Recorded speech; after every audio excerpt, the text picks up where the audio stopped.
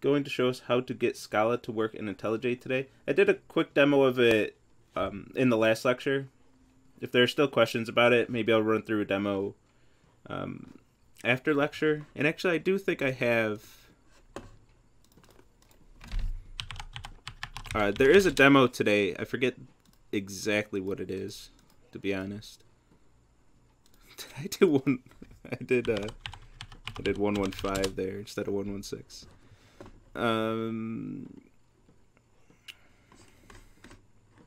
I think we're kind of beyond the syllabus. I'll start collapsing this. One thing before we get started, I won't put this in the actual lecture, but something I forgot to mention when I was talking about the learning objectives. Your entire goal of this course to pass, ignoring the application objectives for now, but for the learning objectives, is to convince me that you've completed all 15 of these bullet points. So we have the basic structure. Since there's 230 of you, we have to have some streamlined way to do this, to mark these off. And that's where lecture questions, interviews, labs all come into play. So you can get these marked off in a more streamlined way. But when it comes down to it, your goal is to convince me, a human being who can think and reason about things, that you've completed all 15 of these things. So if you are not able to complete the assignments, but you actually can complete all these, I'll give you some way to be able to prove that to me, and you can show me by other means. And on the other hand, if you are able to complete the things that are part of the course, but I'm not convinced that you actually completed these things because you actually haven't, then, that's not going to bode well for you. You're not going to get past that verification phase. But if you actually can complete all these 15 bullet points, and you know deep down in your heart that you actually can do all the things that are listed here, you should not be worrying about passing this class. You should just be thinking about the application objectives at that point. Because it's my job to find out that you've completed all 15 of these bullet points, and I'll give you plenty of opportunities to prove that to me. So with the goal of you focus on your education and your learning and your ability to actually do these things, I'll worry about finding out if you can do those things or not. That's my job, is to actually make sure that you can do those, or actually check and assess if you can do those. Lord and Savior, that's me. That code 9 times wrong because of wrong JDK. And we're starting to...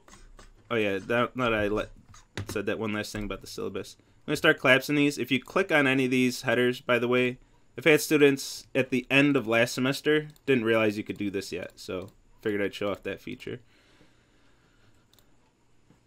Total score 1 is good. So there's actually no scores in this course. Everything in Autolab is either going to be 1 or 0, and sometimes I'll do like 0.1 or 0.01 or something like that. Those numbers are strictly nominal. 1 just means you've completed that thing. 0 means anything else means you haven't completed it. And sometimes I'll use something like 0.1 just so I can sort the grades and figure out where the class stands. Like for the homework assignments, I'll do 0.1 to mean that you've completed one of the sub-objectives of the assignment. But the 1.0 is the only thing that says you've absolutely completed everything Autolab has to offer. So the scores don't actually mean anything. 1.0 just means you've finished. You're done with that. Whatever it is, that thing. How long has that been a feature? A few years. So there's a new feature as of last semester where if you collapse it and revisit the page, it stays collapsed. But being able to collapse these has been a feature since I've built this formatting for my websites. What was I doing? Oh, and if you're having trouble...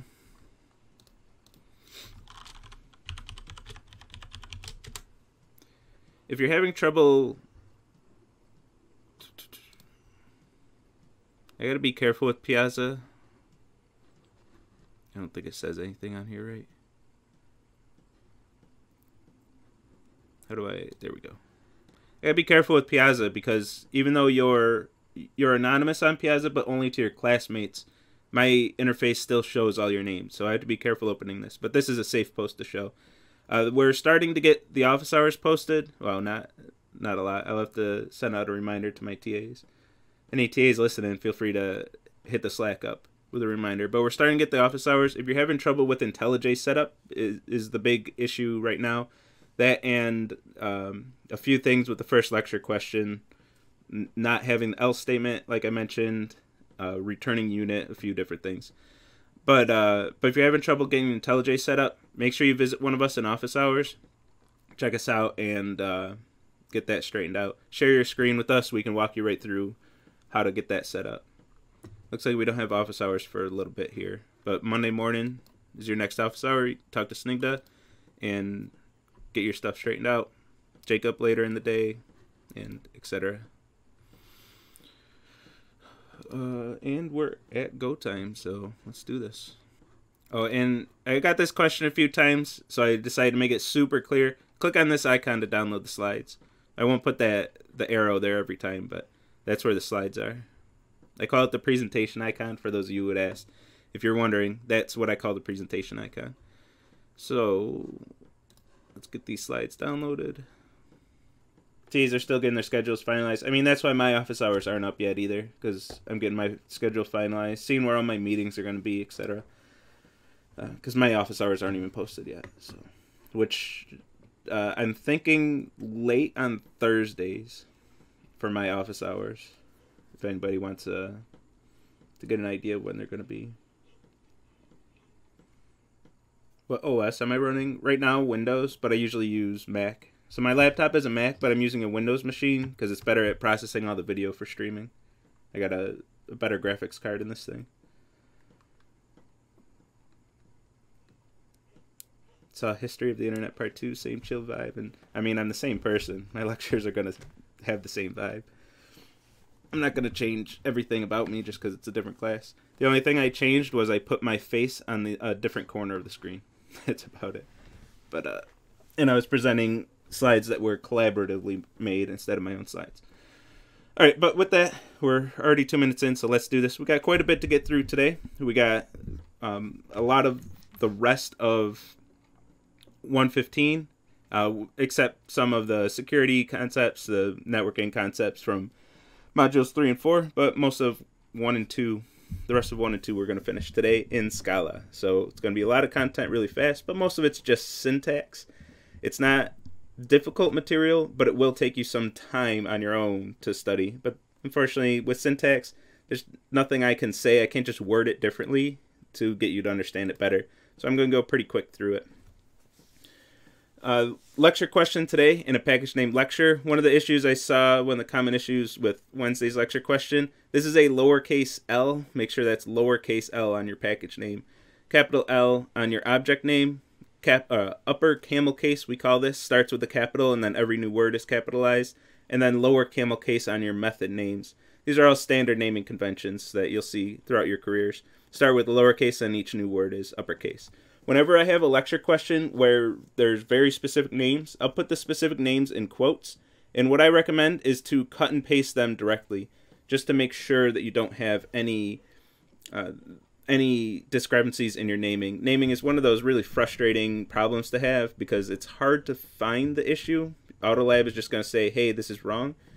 But once you find the issue, it has nothing to do with your actual learning of the concepts of the course. It has nothing to do with your learning objectives. It's just a frustrating thing to have. So make sure you have all those. Just cut and paste them. That's the one way to make sure that you don't have a misspelling.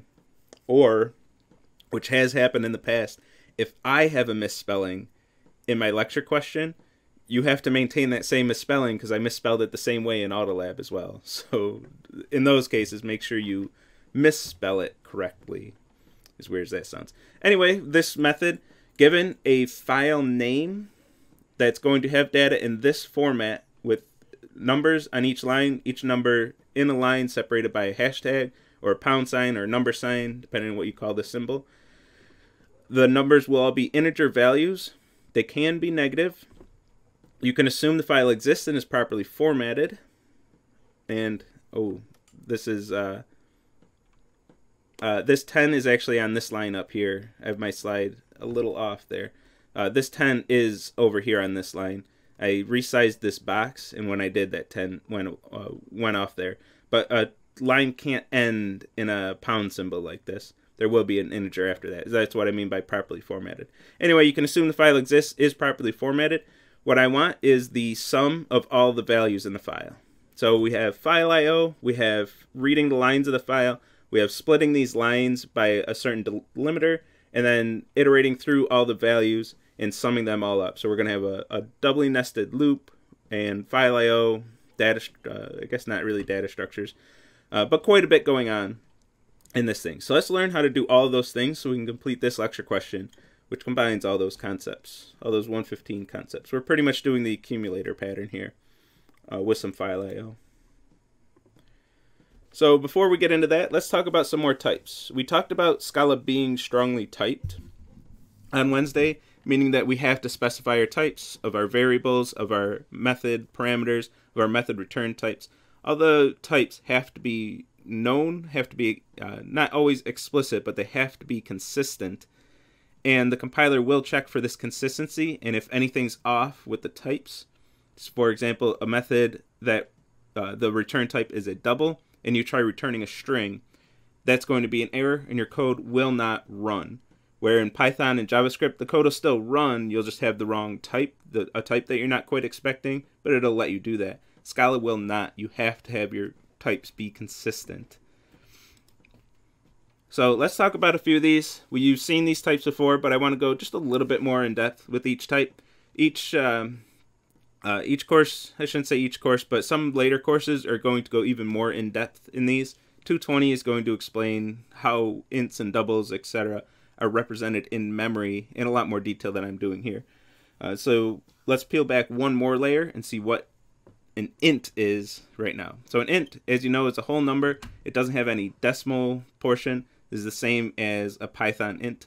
Similar, except this is a 32-bit representation. So you can only represent numbers that can be represented in 32 bits. This is a signed integer value, so 1 bit is used for the sign bit to denote positive or negative. The other 31 bits are used to denote the number itself.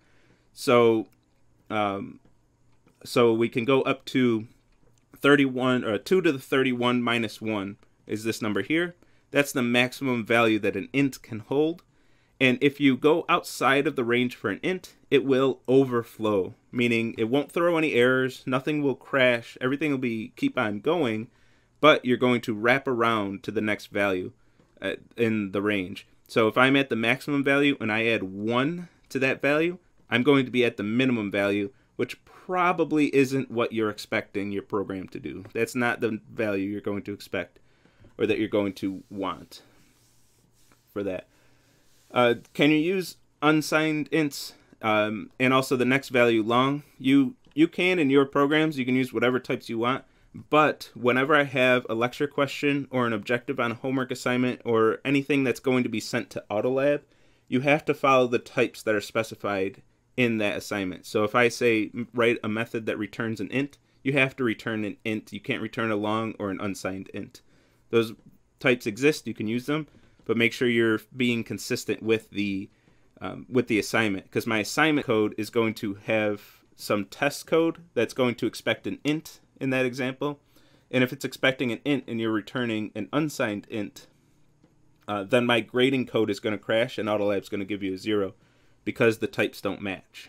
So if I'm trying to say val x of type int equals the return of your method, that's going to crash. It won't compile. It won't even crash. It won't compile. It won't even run. So just be aware of that. You can use any types you want except when they're specified by the assignment. So a long is just like an int, except it's a 64-bit representation. So now we can represent much larger numbers. If you expect your values to overflow an int to go over this 2.1 billion, right? I'm sure, but I have to double check. 2.1, yeah, billion. I don't know why I hesitated on that. I know that. If you expect your values to go over that, swap it out with a long. Use the long instead of an int. It's everything that an int does except 64 bits instead of 32. So now if we're at the max value for an int and add 1, we're fine. But if we were at this max value for a long and added 1, we would still wrap around. We'd still have the overflow. But this is a much larger number that in most of your cases, you're not going to hit, depending on what you're doing with these int values.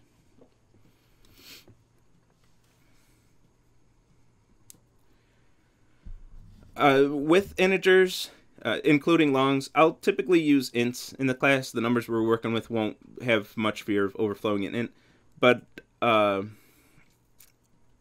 with ints, one thing we have to be very aware of is integer division. If you divide two ints, Scala will treat this as integer division instead of floating point division.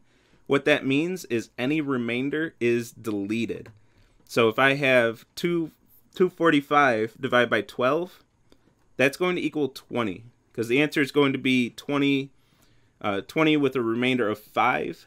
It's not going to convert that remainder into a decimal because these are both ints.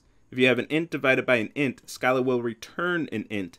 So it has to do something with that remainder to be able to convert this to an int, and it will not round, it will take the floor. So if I have some division where the answer is going to be 20.999999999 forever, the answer is, or I shouldn't say forever because that actually equals 21, but a bunch of nines. If it's integer division, the answer is going to be 20, and you're going to be off by a full whole number. So be cautious of this. This is a big trap for beginning programmers if you're accidentally having integer division. This isn't something you had to worry about in JavaScript, and in Python, I believe Python 3 is good about avoiding integer division. But now that we have strong types, an int divided by an int is going to return an int, and it's going to cause integer division. Be very cautious of this. One of the easiest ways to get around this is declare, even though you expect these to be integer values, declare one of them as a double, and then you won't have integer division. If you have an integer divided by a double, or a double divided by an integer, it will not be integer division, and you will get a double in return. So doubles, these are our floating point precision numbers. There are also floats, which are the 32-bit versions of this, which I don't even mention in this course. We can just use doubles. So, which I don't know why. I don't know why I use doubles in ints instead of long in double.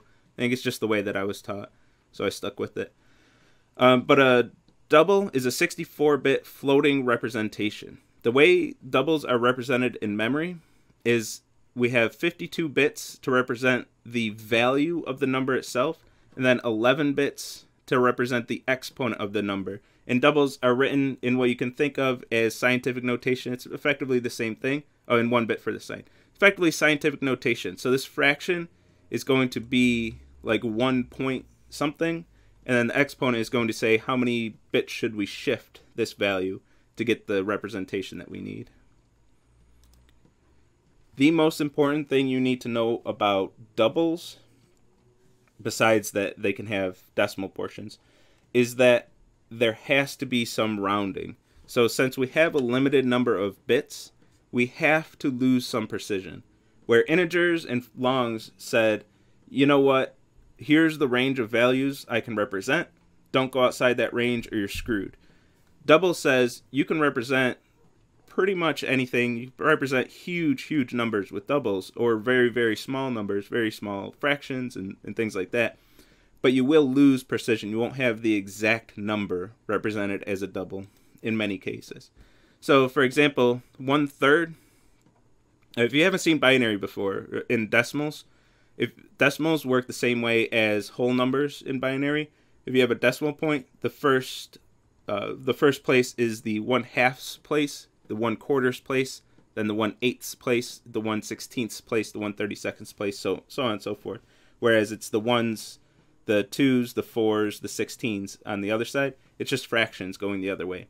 So if we have a fraction of 1/3, you can't represent 1/3 as the sum of fractions of powers of 2. There's no exact representation for that. Actually, I might have misspoke. This is my example of not being able to represent in base 10. I don't think you can represent in base 2. Anyway, not important. What's important is there are values that you cannot represent as the sum of fractions of powers of 2. 0.1 is one of those values. You can't represent this as the sum of powers of 2.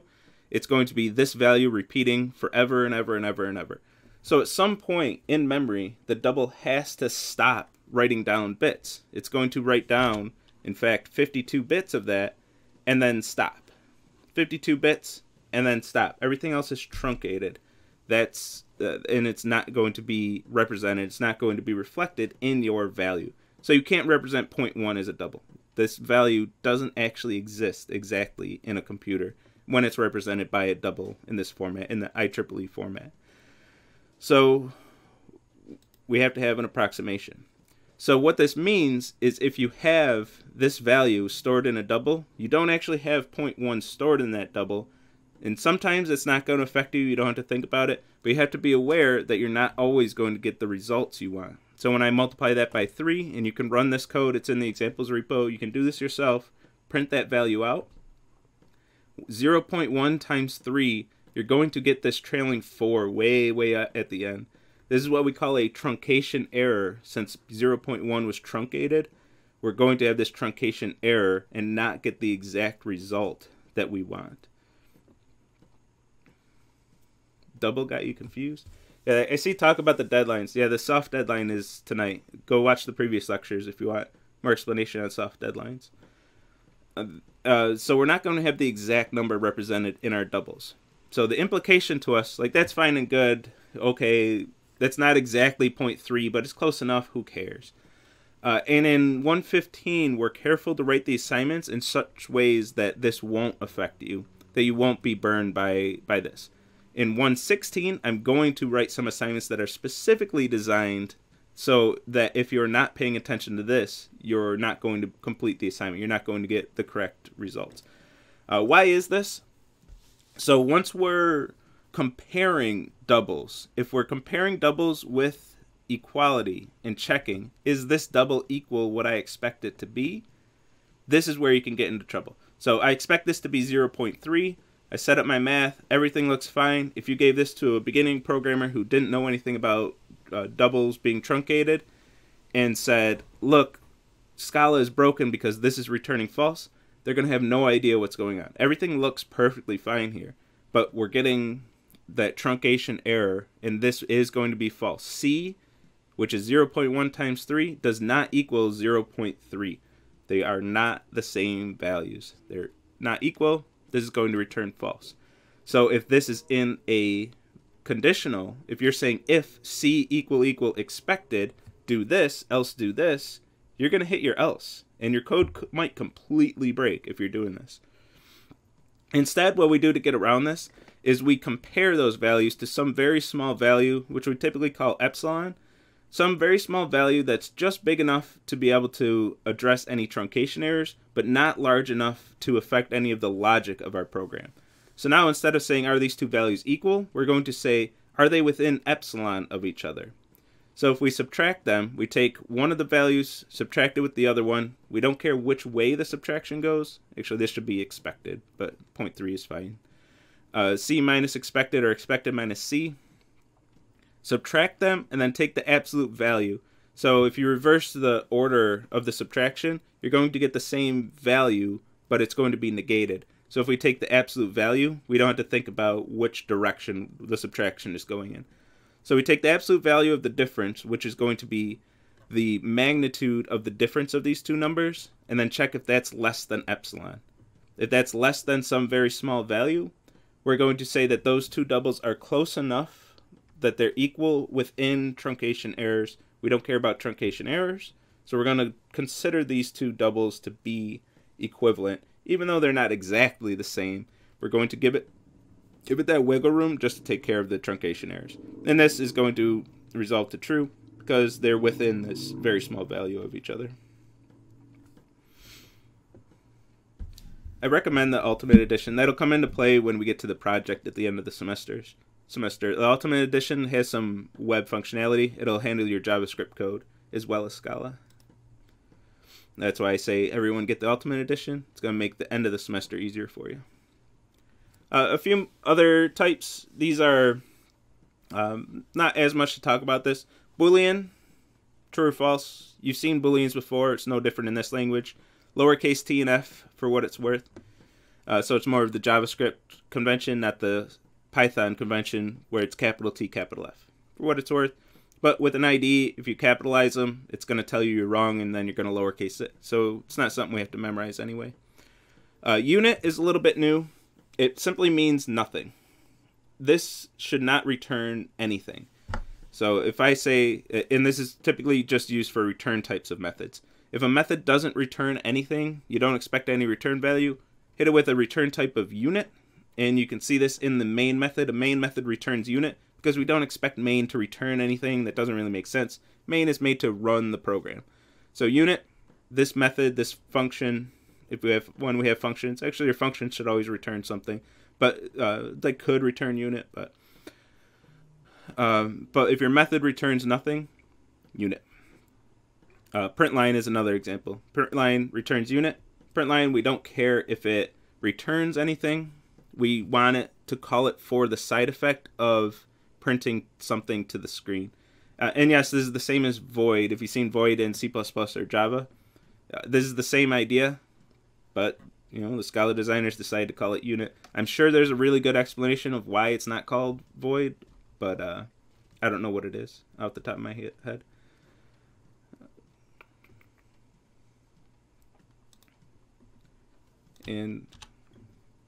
And finally, strings. It's a sequence of characters. Strings actually are data structures. I'll say most, but it might be all programming languages. Strings are sequences of characters. So it's a data structure, it's a sequential data structure that holds different characters. So there's never an actual base type of string. It's more of a compound type, or a class in our case here, which is a sequence of characters. So things we can do with that is iterate over those characters, and we'll get to examples later. It's going to be harder to explain from this slide. They're declared with double quotes. You cannot use single quotes in Scala, so that's a luxury that goes away now that we're moving away from Python and JavaScript. We have to use double quotes. So if you want a double quote within your string literal, you have to escape it with a backslash. So double quotes, call it make a value of type string, and we can play with strings. A lot of how you've worked with strings up until this point. We have a lot of methods to work with strings.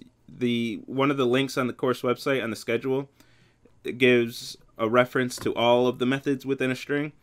A couple that I highlight here: starts with some other string. Check if this string starts with this other sequence of characters. The length of the string, give me how many characters the string contains. And split, which we'll see, which is important for your lecture question. Split on some substring, on some other string. Split this string into an array of strings with this, based on this delimiter. This works the same way that you would expect from Python and JavaScript when you split strings in there. It's even named the same thing, behaves the same way. So not too much to learn here, except the syntax and what to do with the return value of that, which we'll see in an example as well.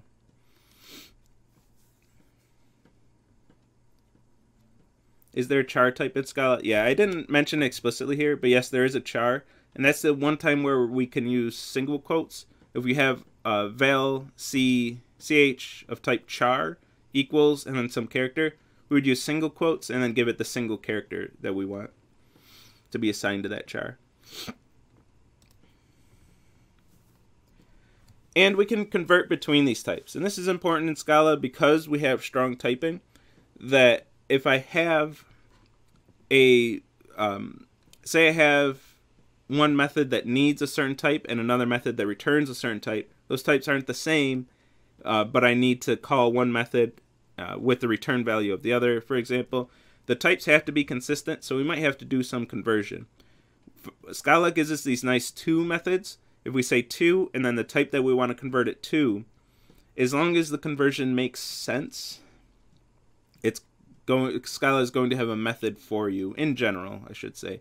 So for example, if I want to convert a string that's a properly formatted double, and I want to convert it to a double, I can do that string dot to double with no parentheses. This is a method call, but we can leave off the parentheses in some Scala method calls. I don't really recommend it, but I wanted to show it off right here. But we call the toDouble method, and that's going to return a double representing that string. In this case, if the string can't be converted to a double, like if it was the literal string SIXPONINTTHERE,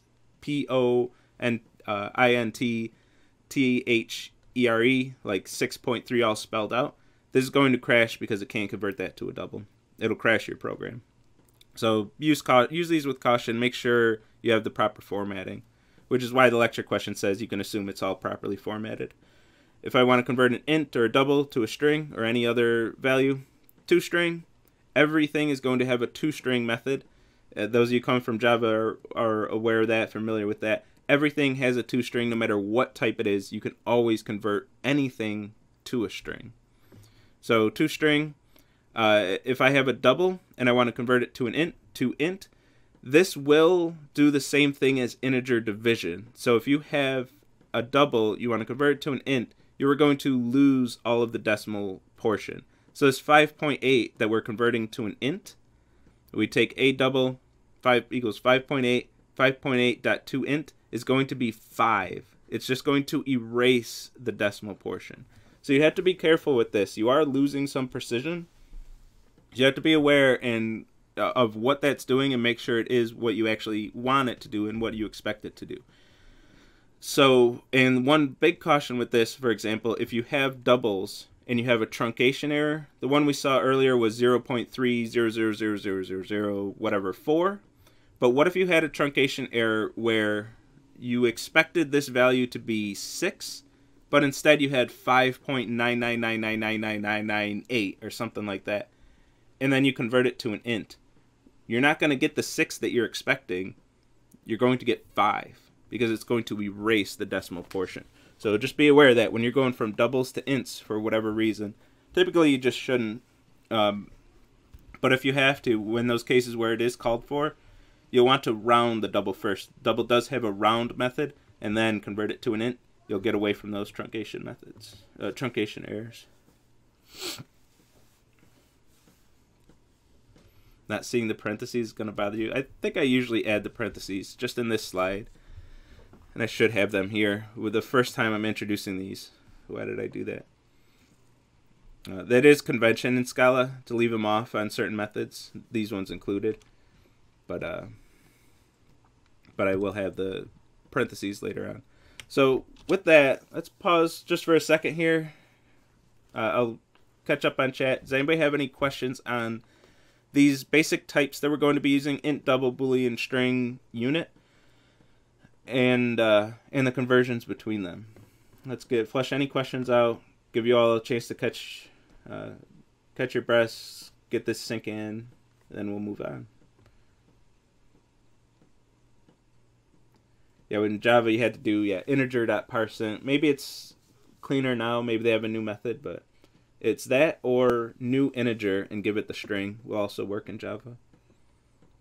Why do I remember that? I haven't done Java in years.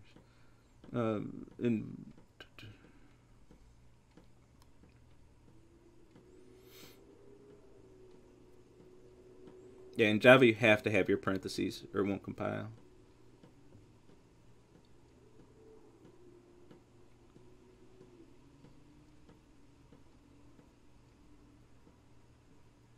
I can't have the return, and assign parameter to be a string. I can't have the return. So when I define a new method and assign the parameter to be string, I can't have the return be an int. Yeah, you can. Yeah, the return type doesn't have to match the input type. I'm just saying if you have one type and you need another type, that's where you'd use the conversion methods, is what I was saying earlier. But you certainly can. I can have this method right here takes an array of strings and returns unit. We can have different types. And yesterday we saw one that, what did it take? It took a double and returned a string to say whether the value was large, medium, or small. We took a double and returned a string yesterday. Not yesterday, Wednesday.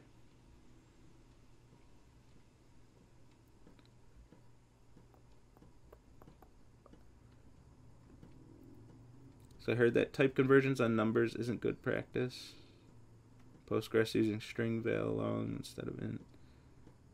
Usually don't want to convert. Like converting from a double to an int isn't the best thing to do. Unless it's really what you need. Sometimes I do that, and I actually do it with the toInt.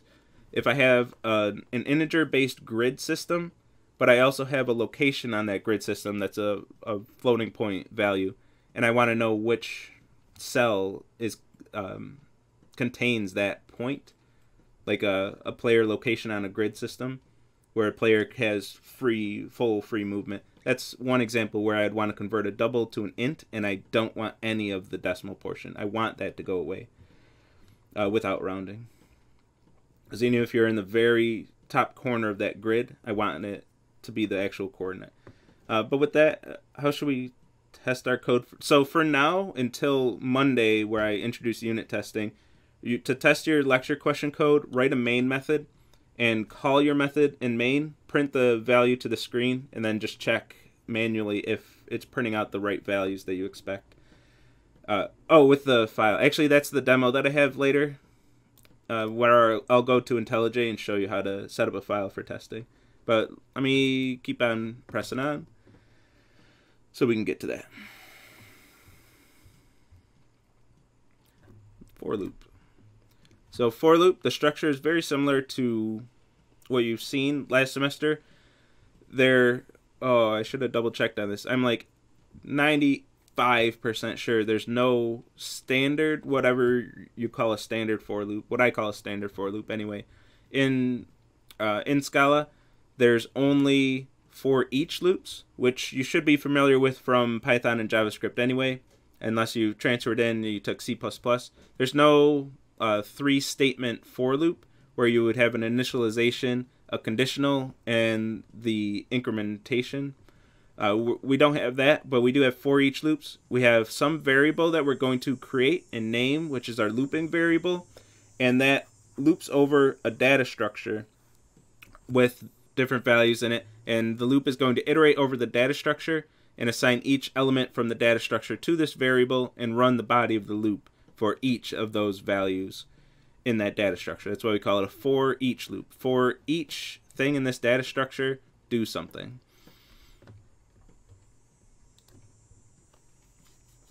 So if we want to simulate what I refer to at least as a standard for loop, because that's the only loop that we used to have. For each loops are newer, newish, in the past 20 years or so at least.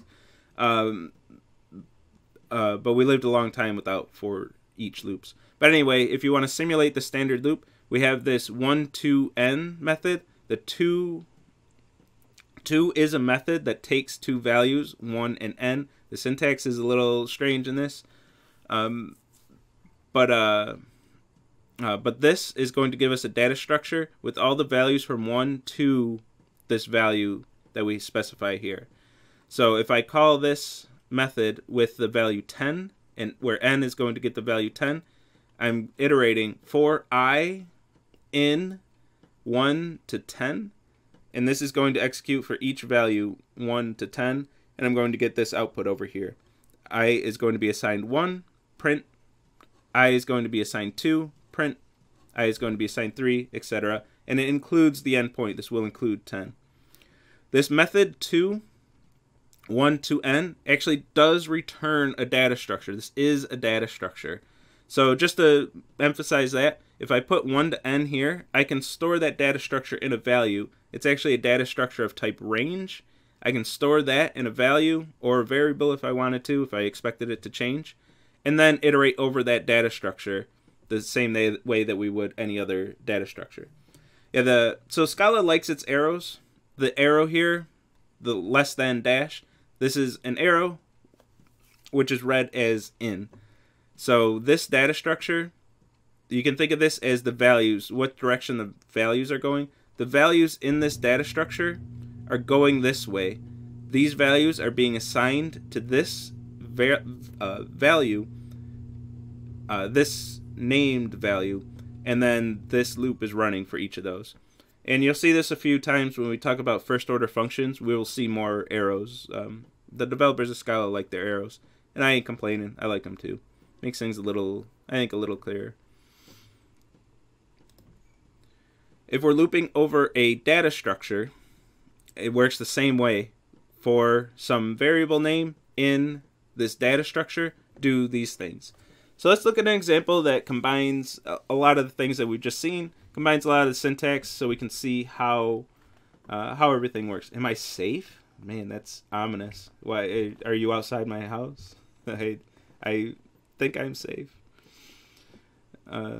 Oh, someone breaking into my garage. Oh yeah, the doors for some reason in this specific room is very loud. The garage is right below me, so unfortunately, when they do whenever someone opens the garage door, I was hoping you wouldn't be able to hear it, but no, I'm fine as far as I know. I'm fine. So let's write a program. Let's go through this example. Write a program that, given a string which contains Boolean values separated by semicolons, return the percentage of the values that are true. So given some string like this, where I have Boolean values just as a string, separated by semicolons, I want to know the percentage that are true. So in this example, 80% of the values are true, 20% is false, so this should return 0.8 for the percentage as a decimal. Since I do percent, I probably should multiply that by 100 down here and have it return 80, but you know, it is what it is. We're not focusing on probability and math right now, I guess, but let's see how to do this. So we're going to call this method that I wrote to solve that problem. So this is an example, going back to the question, blink twice if you need help. I don't need help. So if this were the question, this is what you would write, and then to test, at least for now until Monday, when I'll start emphasizing unit testing and emphasize it throughout the rest of the semester, we're going to write a main method, set up some input, call your method, and then print it to the screen and see if it's right. And I'll give an example of doing that with a file, an input file as well. So first, when we call this method that takes in that line in the right format, and we're expected to return a double, we're going to split that line on our delimiter, in this case semicolons. Take the line, split it on semicolons. That's going to return an array of strings, which we haven't talked about data structures yet, but we will briefly today. I want to get to the demo. So an array of strings. The important thing to know right now is that is a data structure, so we can iterate over it with our for each loop. I'm going to initialize my counts. I'm going to count there are a bunch of different ways you could do this. I'm sure you would come up with a different answer if you were to do this, but I'm going to initialize two variables, the total count, the number of values that I've seen, and the true count, how many of those values were true. And I'm going to declare both of these as doubles, even though they're always going to be whole numbers. I'm going to declare those as doubles because I know I want to divide them later, and I don't want to get integer divisioned. I don't want integer division biting me in this code. So I'm just going to declare them as doubles and not worry about the integer division. That's just one way that we can handle this. We could also declare them as ints and then do .toDouble on at least one of them down here. A lot of different ways we could handle that issue, but that's how I'm going to do it. Then I'm going to iterate over the values that I split. So when the line is this and I split on semicolons, this array is going to have the values true, false, true, true, true. So I'm executing this loop 5 times, once for each of these values. The values I'm going to assume are properly formatted as strings, but they are strings here. I have an array of string, so value is of type string. But I want to check its Boolean value, so I'm going to convert it to a Boolean, store it as a Boolean value, declare this value as Boolean, of type Boolean, convert the string to a Boolean. Now I have that value as a Boolean. If that Boolean is true, and this is a beginner thing that I see all the time, you would say value as Boolean equal true. Well, it's already a Boolean. It's already a Boolean expression by nature. So I can just say if. So if this is true, this is going to be executed. If this is false, this will be executed. So if it's, I have no else. If it's true, this will be executed. So if this is true, I'm going to increment my true count by 1. And whether it's true or false, I don't have an else here. No matter what, I'm going to increment my total count because I saw another thing. Some of you might do this differently. Var total count of type double equals splits.length perfectly valid. This is just the way I decided to do it. Increment my count, so I already talked about that. And then finally return the division. Since these are doubles, I'm not going to get integer division. I am going to preserve that floating point value. If we declared these as ints and then did this division, got integer division, this method is only ever going to return 0 or 1. 1 if all the values are true, and 0 out on every other input. So 0.8, this would be deleted. We'd only get the 0 portion if we had integer division. So avoid that when it's pertinent. So let's talk about reading files. Reading files, that luckily is pretty simple in Scala. It was pretty simple in Python as well, in my opinion. We're going to use source.fromFile. This method built into Scala is going to take a file name and give us a data structure, not a data structure, but a buffered source that we can get a data structure out of, containing all the lines, and then iterate over those lines. When you so this program is going to take a file in the directory data/testfile.txt. It's going to take that file, read it, and then just print it to the screen. But we're going to assume that file does exist. If that file doesn't exist, when we try to open the file, we're going to get a file not found error. Yeah, the plus equals, this is the same as writing equals, content equals, contents plus, then whatever I have. Plus equals is a shorthand to represent that. This is something we don't like talking about in 1.15 because it causes some specific issues. But in 1.16, we're going to start using some fancier syntax. So one of the new things here, we are going to have our first import statement. So we need to use code that is not found in this file and isn't automatically imported. A few things are automatically imported. We used math.abs earlier without importing it. The math object is always automatically imported in any Scala program. And a few other things like println we didn't have to import. The things that Scala decides, the developers decided that everybody's going to need in every program, they're just always there. Not every program, but you know what I mean. Some things that are less common like source, not every program reads files from the hard drive. So this is going to be imported. Import Scala IO source for this. If you just type source.fromFile, file name, or whatever, IntelliJ is going to be like, whoa, you didn't import source, and then it's going to have a quick, easy way for you to just import it, and it's going to do that for you. Be a little careful with that if you have something that you're importing, where there's two different classes and different packages with the same name. You might end up with the wrong one, so be a little cautious with that. But for the most part, you don't have to remember where exactly your package lives. So we're going to import that. Now we're able to use source in our code, which is great because we need that. We're going to use the fromFile method of the source object to be able to open our file. That's going to give us a buffered source, which gives us a way to read that file from the hard drive. It has a lot of functionality. Buffered source is very powerful, can do a lot of stuff. We're going to skip most of its power and just call it getLines. GetLines is going to give us a data structure, or at least an iterable value of strings. One string, each line represented is a different string in this data structure. And we're going to iterate over those lines. And finally, whatever we need to do with each line. So we're going to call source.fromFile with the file name, get that buffered source, call getLines, iterate over the lines, and now we have a loop that executes once per line of the file. So this is how we're going to open text files in Scala. GetLines, once you start opening very large files, you don't want to use getLines anymore. You'll want to actually use the buffered functionality of this buffered source. GetLines is going to load everything into RAM at once. So if you're opening like a 10 gig file, GetLines isn't going to work for you because it won't fit in your RAM. But for our purposes in this course, GetLines is going to work just fine for us. Why do we add the /n? GetLines is going to remove the new line characters. So unlike Python, which preserved the new lines, Scala is going to remove the new lines. This is like taking the entire file and saying .split on new line characters.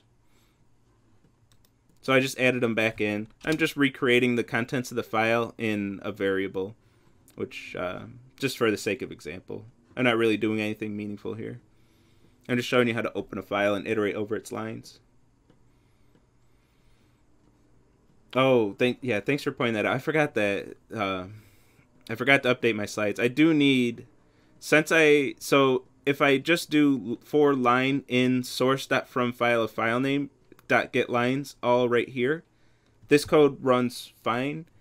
But since I modified it to show that this is returning a buffered source, I just broke this apart so it shows what's happening step by step here. Since I have a value of type buffered source, you also have to import buffered source.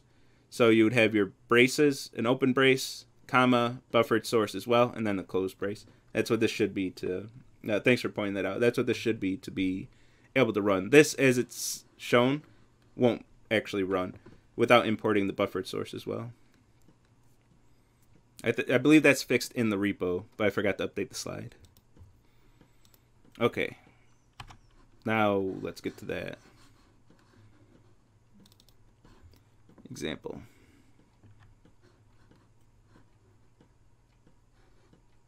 IntelliJ's already open. Okay.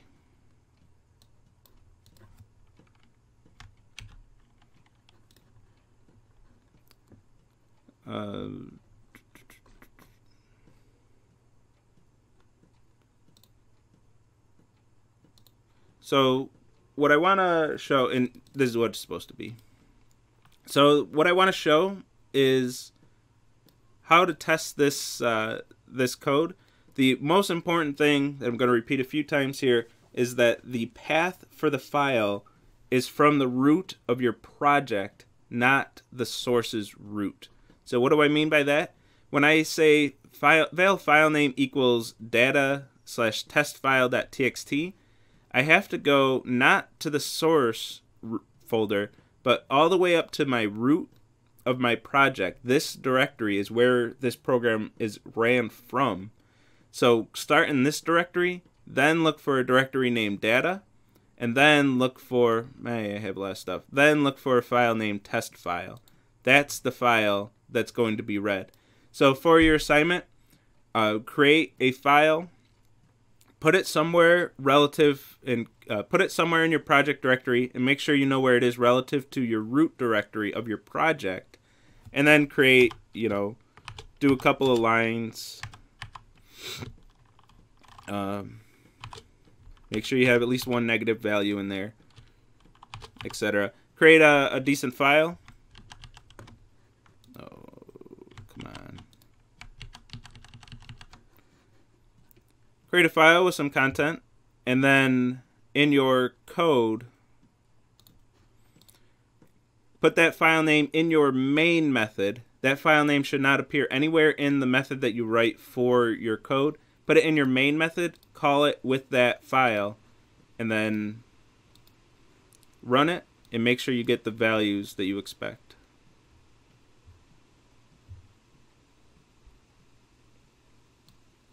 And I didn't.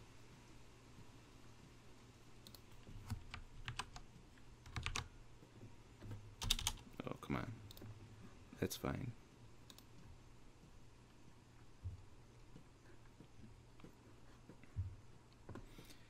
And then we get that exact text from that file that I have. So call it in your main method with the file that you create. Make sure you get the value that you expect printed to the screen. Autolab will ignore your main methods. So whatever you have in there, don't worry about it. But your method that you write for your lecture question can't contain your file, because in all likelihood, my Autolab, I don't have a file with that exact name, with that exact content on my server. So you're not going to get your grade like that, because I have no idea what that file is that you created. It's up to you to create it. So just be aware of that. Be cautious. In your method, always take this file name. Whatever that file name is, use that file name. Use this variable as the file name. Don't hard code this. I see this a lot.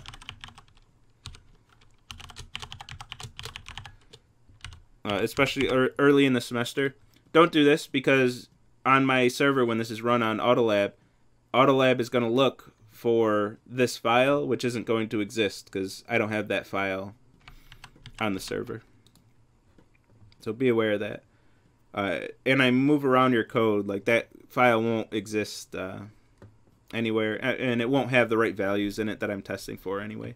So be aware of that.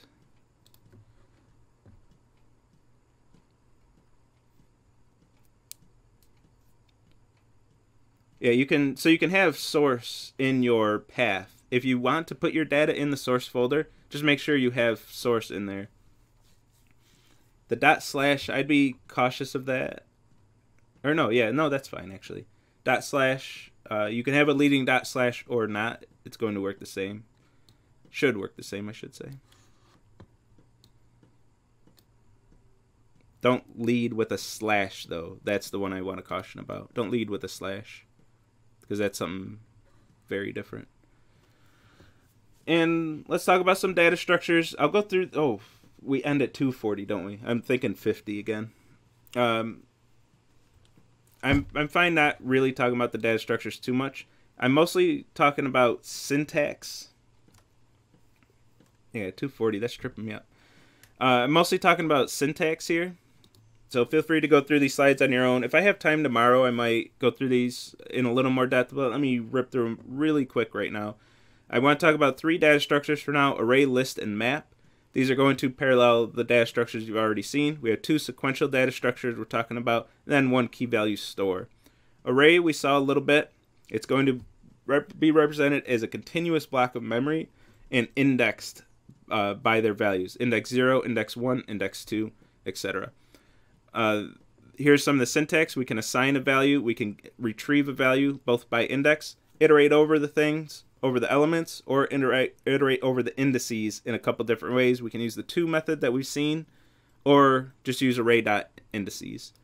List is non-continuous in memory. It jumps around memory a lot, so there's no notion of indices that we sometimes pretend there are. If I have a list of values, the order is preserved. And if I want the first value, I'm gonna that's called the head of the list. If I want any other value, we can pretend they have indices with the apply method. This is going to pretend to get the value at index 1, which would be the 3. Much more about that later when we talked about linked lists later in the semester. If I want to append to the end of a list, this is the method. This is the syntax for it. If I want to prepend to the beginning of the list, this is the syntax for that. Each time, this creates a new list with the value appended, so you do have to reassign it to your variable to actually have that change reflected.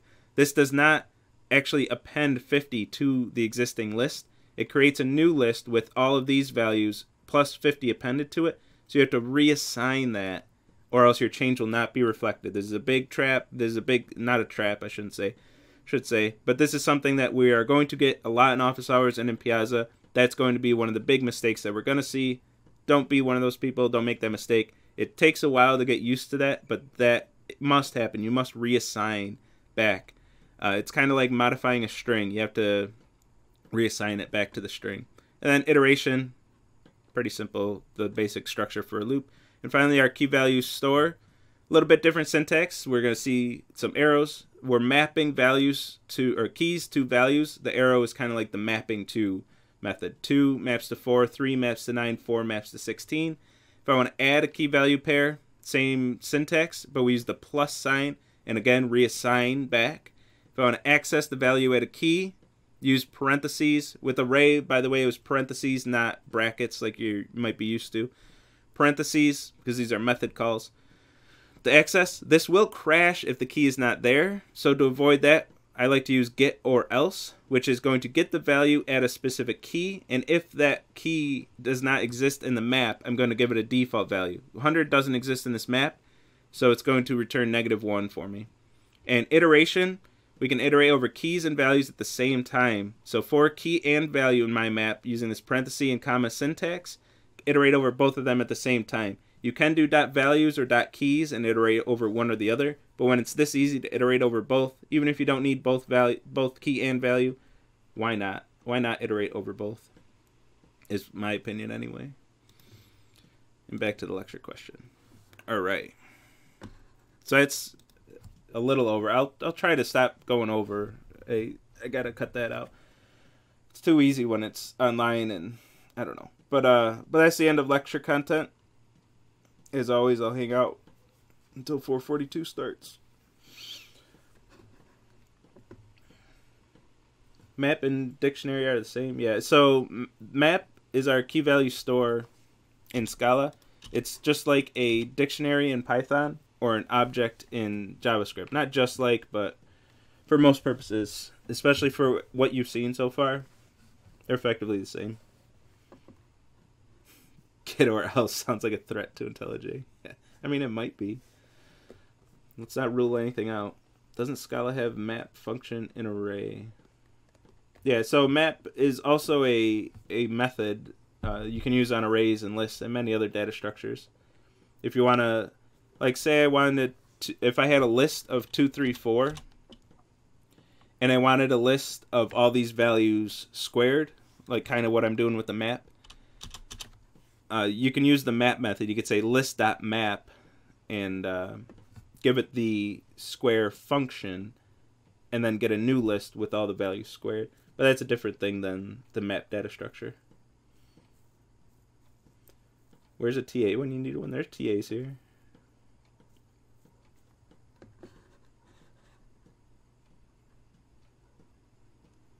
I don't know what that's in reference to, though.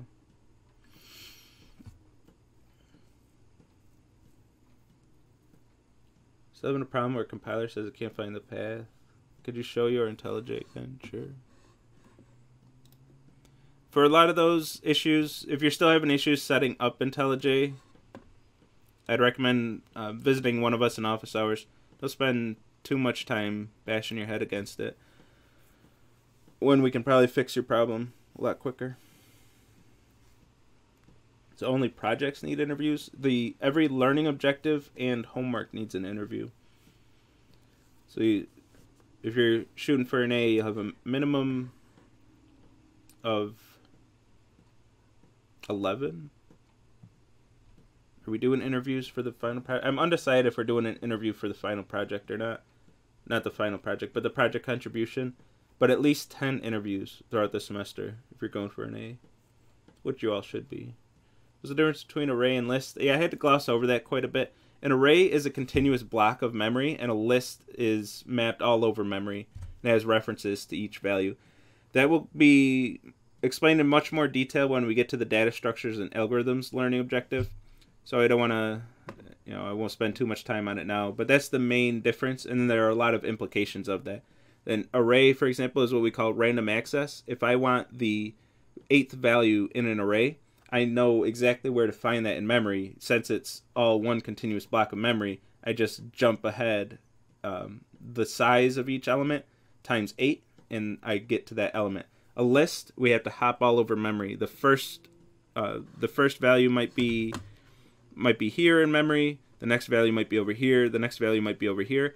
But each value knows where the next value is. So if I want the 8th value in a linked list, I have to jump all around memory and traverse the list to find out where that value is.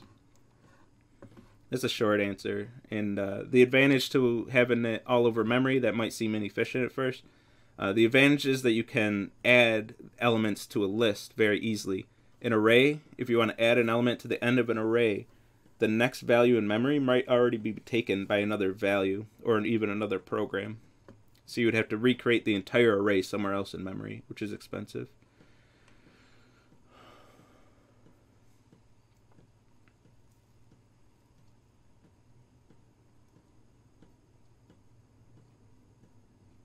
When is lab? The first lab will be next week on Thursday. But the first lab is already released. You can get it done now, and then all you have to worry about is demoing it to your TA. But the next lab officially, technically, is next Thursday. And next week's lab is kind of a different lab than all of the rest. Once the homeworks and interviews and learning objectives start coming in, lab is going to start getting a more consistent feel and will be on Thursdays.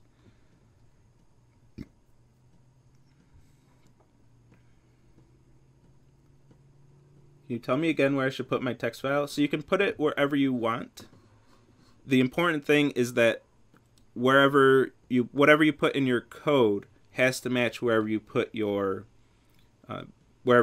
file. So here my code says data/testfile.txt. So if I go to my project root, I find the data folder, and I look in that folder, I better find a file named testfile.txt. If I don't, then my program's going to crash. So let's say I misspelled this. My program's going to crash. It has to be exactly where you put your file.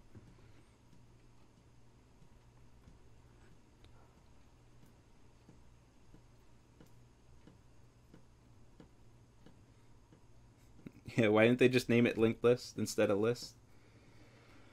I don't know, less typing? I don't know. But the Scala list is a linked list.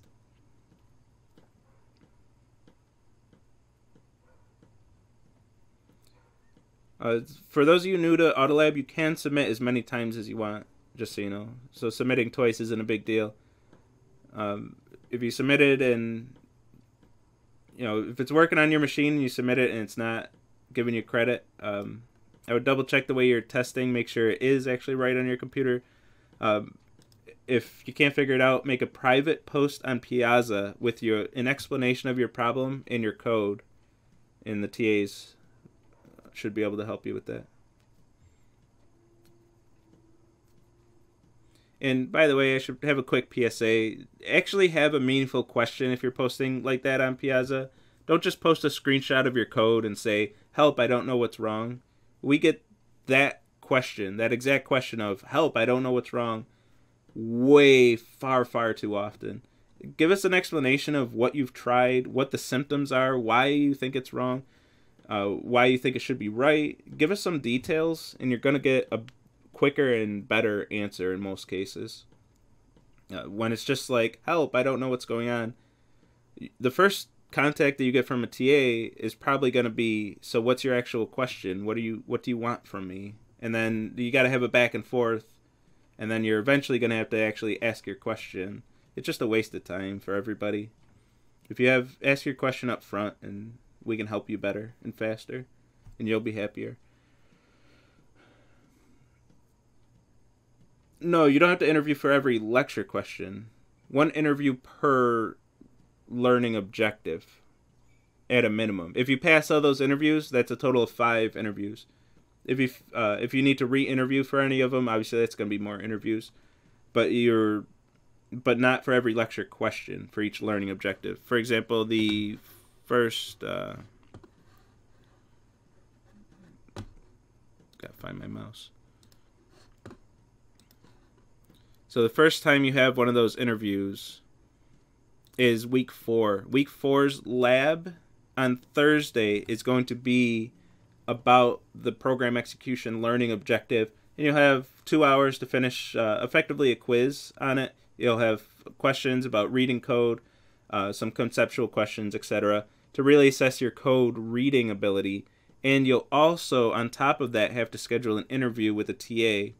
A TA will reach out to you, schedule an interview with that TA during this week, and get that interview done as well.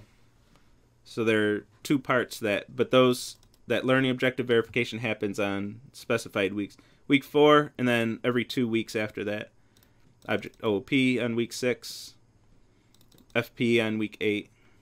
You know, you get the idea. So there will be 5 rounds of that, one for each learning objective.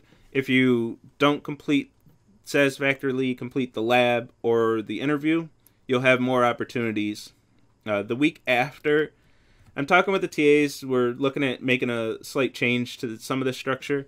I'm not sure what we're going to do with the homework verifications. The homework verification interviews will happen in the weeks that they're specified here.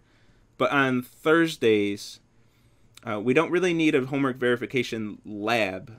So we're thinking of just doing make-up learning objective verifications on these weeks, which is most likely what we're going to end up doing. But the homework verification interviews, so you'll interview for a learning objective, you'll interview for homework verification, you'll interview for a learning objective verification. You should have interviews every week for most of the semester once we get rolling.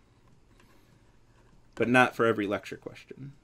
That'd be excessive. That'd be insane. It'd also be good. It'd be beneficial for your learning, for your education, but we just don't have the TA hours to be able to do that. And the scheduling, oh my goodness. It'd be a lot.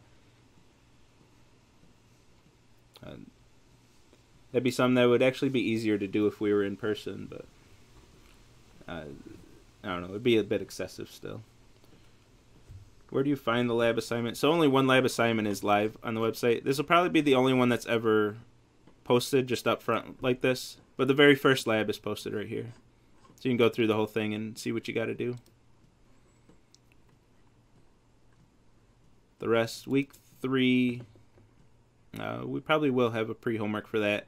And then it gets into learning objective verifications after that. So I won't post anything for the learning objective verification. But once you start the lab on Thursday, you'll get the quiz. And you'll have to schedule an interview as well. Can I submit Autolab before lecture start? Yeah, as soon as I post the lecture questions, feel free to submit. You don't have to wait till lecture starts. You have the lecture question. I gave this warning earlier. If you are going ahead... let me think about how to word this one. If you're going ahead, make sure that the lecture question is posted on Autolab before you start working on the question. You don't really have to do that. But before I post the lecture questions on Autolab with the graders, the lecture question is fair game to be changed. So I might change this lecture question, for example, before I post the grader. But once I post the grader on Autolab, the lecture question won't change anymore. And there are quite a few lecture questions that I want to change this semester. Some of these first ones, I mean, there's not much else I can do. Your intro to unit testing, there's not much I can improve on that one. This is writing a unit test for Wednesday's lecture question. How do we test that? I don't see any reason to change that one. But like 1.6, I don't like this question at all. So I want to change this one up. This one just causes students all kinds of headaches, and I don't know. It needs to be changed. And there are quite a few throughout the semester that I just need to update. Caused a lot of undue stress on students.